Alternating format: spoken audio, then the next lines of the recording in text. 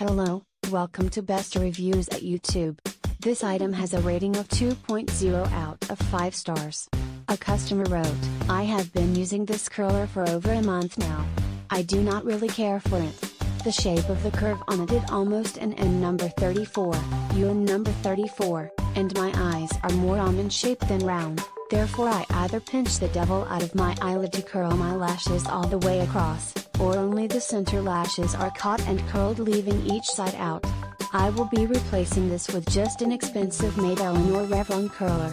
This is the first one I have ever used that had such a drastic curve, and I've never even thought about the shape of one.